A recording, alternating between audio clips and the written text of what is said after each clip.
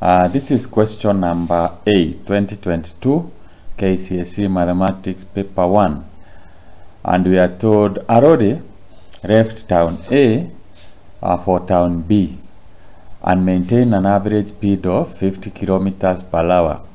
A car left town A for town B 42 minutes later and maintain an average speed of 80 kilometers per hour. At the time the car arrived in town B, the lorry had 25 kilometers to cover to town B. Determine the distance between A and B. Now, we can use a line here to demonstrate that information. So we can say that is the town A to B. So that is this is A and to town B. So we can say the lorry speed was 50 kilometers per hour. Car was 80 kilometers per hour. The car started 42 minutes after the lorry had started the journey from A to B. So what we need to argue here is, let's say the lorry was there. When the car arrived in town B, the lorry had 25 kilometers. So we can say let the total distance from A to B be X.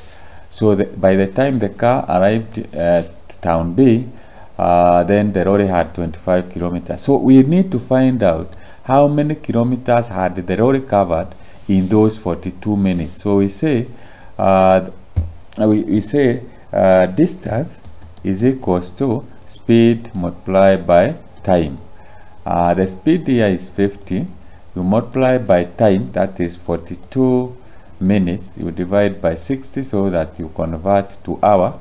And when you work out that, you'll be able to get 35 kilometers. So by the time the car started the journey, then the lorry had covered 35 kilometers.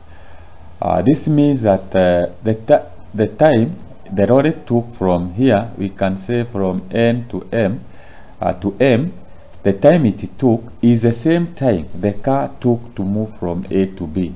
So the time, we can say, time for the car to move from A to B, the distance is X, you divide by the speed, is the same distance. When you add now this distance, we can be able to get it in terms of X. We add 35 to 25, you get 60. So this distance is, we can actually say it is X minus 60, because X is the distance for the whole journey. So we say it is the same time the lorry took to cover this distance, X minus 60, and the speed was 50. So that way, now we will be able to get X, where X is actually the whole distance from A to B. So we cross multiply, we get 50x is equals to 80x minus 80 multiplied by 60, that will give us 4,800. We take 50 to this other side, so we have 80 minus 50, that is 30x is equals to 4,800. You divide by 3 and you'll be able to get X is 160 kilometers. So that is the distance between town A and town B, and by doing that, then you'll be able to get 3 marks.